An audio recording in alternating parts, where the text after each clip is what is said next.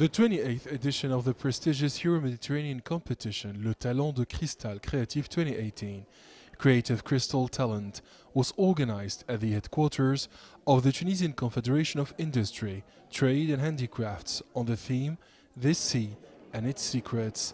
The winners of this year's edition made very original creations. I'm very proud. I've created a coat dress. I used the jellyfish form and painting in my embroidery. I call on all young fashion designers to participate. This experience has changed my life. More and more young men are tempted to become stylists, modelists and fashion designers in Tunisia. Many talented students have succeeded in a female-dominated domain. I graduated from law school, then I changed my career path. We must open up and make our own ways to success. Now I can realize all my dreams in the world of fashion. Tunisian authorities vowed to support young entrepreneurs by providing technical assistance and financial aid.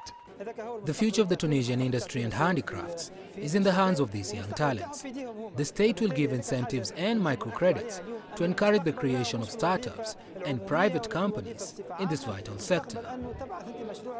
The Higher Fashion Institute of Monastir won the 3 top prizes of the 2018 edition of the Euro-Mediterranean contest, Talent de Cristal.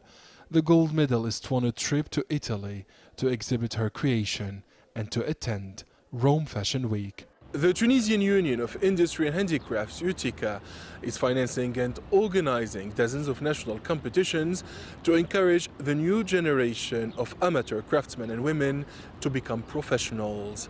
Experts say these initiatives can create tens of thousands of jobs and boost the economy in inner regions across the North African country. Adnen, Chaouachi, CGTN, Tunis.